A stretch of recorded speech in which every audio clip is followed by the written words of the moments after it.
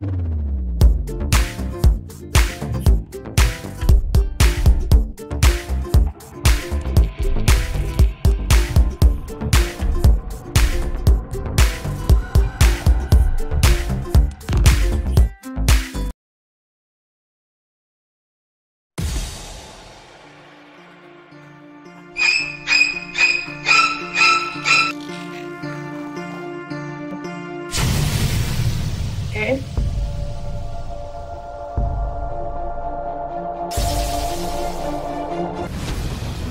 When I was 18, I'm 29 now, I died and I went to heaven.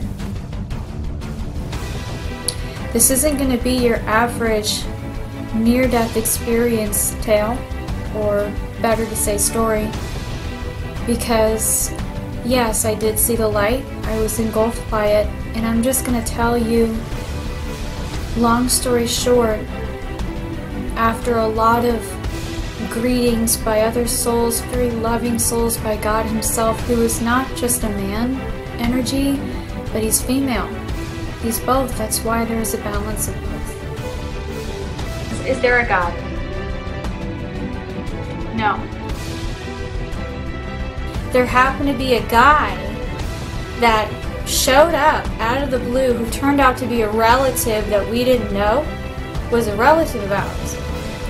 And he was a doctor. I don't know what else to say except this. If it wasn't for this guy showing up at that time at my grandma's house and for him to talk to me on the phone after she left, to tell me to call the ambulance, I don't think I'd be here today. I still really feel like he was my angel in a lot of ways, because if it wasn't for him, I would have died right in that house. I know I would have.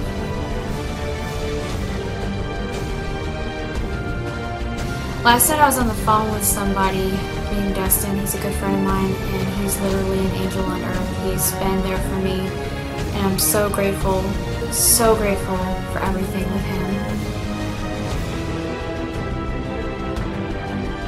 And I tried to shut the door behind me. I literally had to look behind me first because I knew it was right on my back. And when you get that feeling, you don't even have to be medium to know.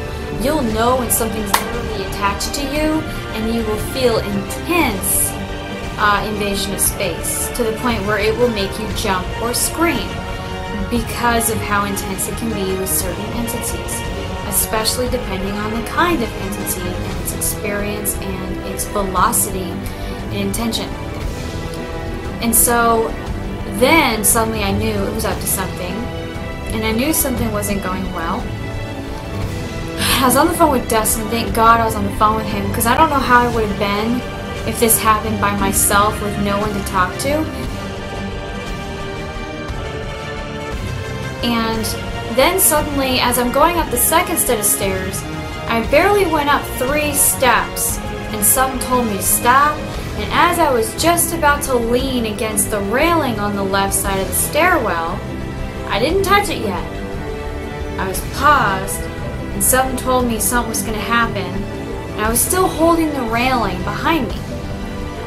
And then suddenly I felt on my right side this thing next to me. I could feel it. It was still there. It was like, stop, I'm all jumpy.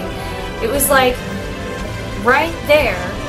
And the next thing I know, I feel on my ass something go against my backside and like grope my ass, like just whoosh. And it was a very hard rub. And it really bothered me because I knew I wasn't leaning against the railing, and it even actually kind of pushed me a little bit.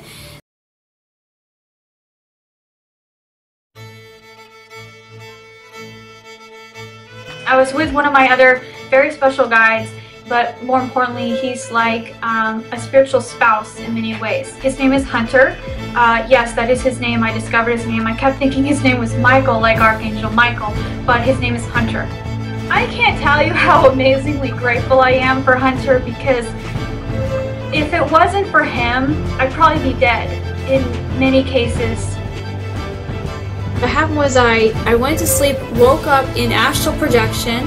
My soul walked out of my body, my astral body, and I walked to the hall here.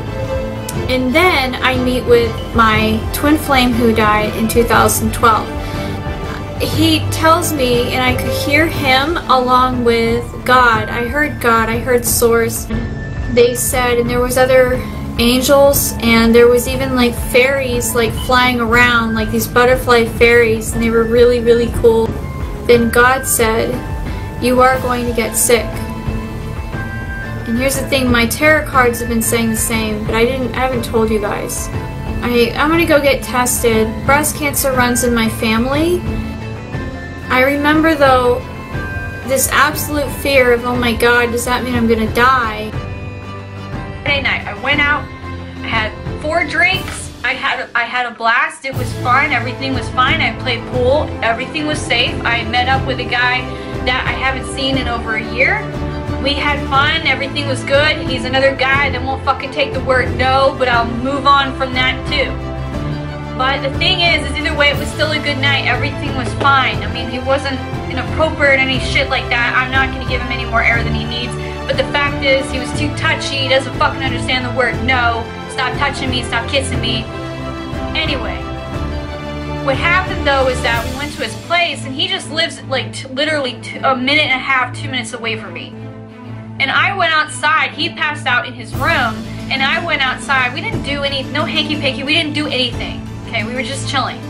And then I went outside to try to find his address because I couldn't find his mail or anything. I wanted to know where, and I'm too nice to fucking wake him up. And I was trying to find his address of where he lived so I could call a cab and go home.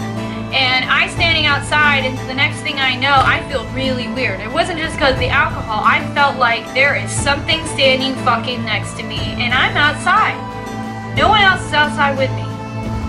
And I look over and I went, there are some people standing right here. I'm standing there and I'm like, okay, there's somebody fucking here. I'm gonna go inside though. As I turn around, kid you not, all of a sudden I feel a push, and it pushed me really fucking hard, and I landed hard on the stairs. There was only 2 small stairs, but I landed just right on the edge of that top fucking stair that's made out of concrete, and I fell right on my chest, on my neck, from here all the way down, and I lost air, and I passed out. I completely collapsed. I lost air, I couldn't breathe, I went, and all of a sudden, my soul jumped out of my body again. I was pushed, I didn't just fall, I was fucking pushed. I thought at first that I slipped because there's a lot of ice. Then I remembered that I felt this force on my back, and it pushed me, and I landed on there. The thing is right as my soul like jumped out of my body, I astral projected, and boom, there's standing fucking right there outside of this dude's house. I'm standing outside, and then my other guardian, he's standing right there. There's this other dude. And they basically told me that I had 2 options, and I said, what are you talking about? They said, Melinda, that was a demon that just pushed you into the stair, and you almost just cracked your neck, and you almost just died. Yep, I nearly died on my birthday, the day before my birthday, again. I said, so you're just telling me I just had another fucking near-death experience? They said, yeah, pretty much. I'm not going on my trip to North Carolina, and there's a reason. And I'm really mad about it. And I'm pissed off because it just makes me look more crazy. This video is for it just makes me look more stupid. And no matter how hard I try to be happy or to do anything that makes me feel alive, in this fucking world, gets shit on. I had to cancel my flight. I live in Alaska, and I was supposed to go to Seattle, to Georgia, to Washington. So don't read my private information, but this was my itinerary. These were my reservations, these were the planes, these were the departure dates, these were my return dates, okay? July 13th, Friday the 13th, I was supposed to fly out, and then I was supposed to come back on August 11th, okay? I've made so many trips all over.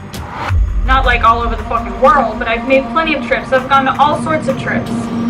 But the only time they ever come to me and intervene in my life is when it's serious. And every single time when they have intervened in my life and told me what was going to happen, or what to be warned of has always come true. Every single time. And it's always bad news. It's never good news. But Jesus came to me in a dream recently and he told me that I can't get on my plane. And I went, why? Are you serious right now? This is the only time I get to have a fucking vacation in 20 years. Why? And I'm mad about that, but I'm even more mad based on the information he told me because I feel helpless, because I feel guilty, and there's so many emotions, you have no idea.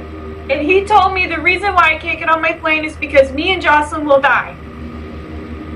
You guys, I had premonitions of me being murdered a few years ago, and I've been told by my guide several times there is a possibility I won't reach the age of 40.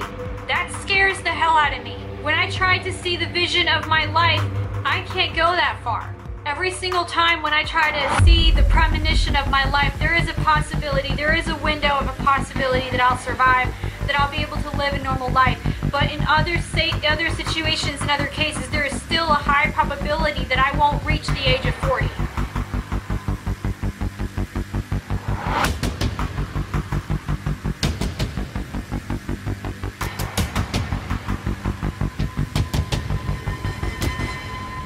I see him out in the, sitting in front of the front door.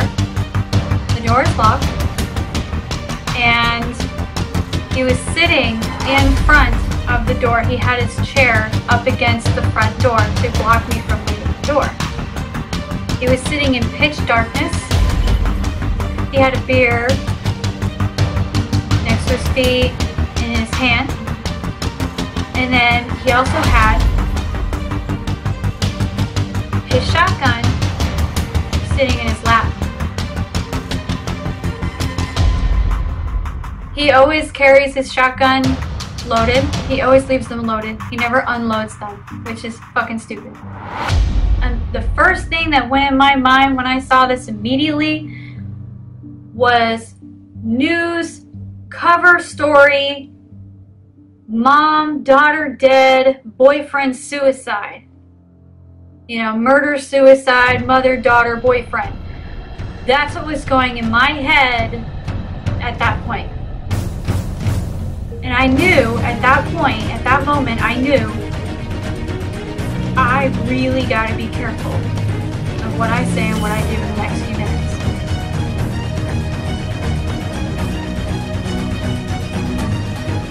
The next morning I woke up and I found that he was gone. I guess he went to work that day.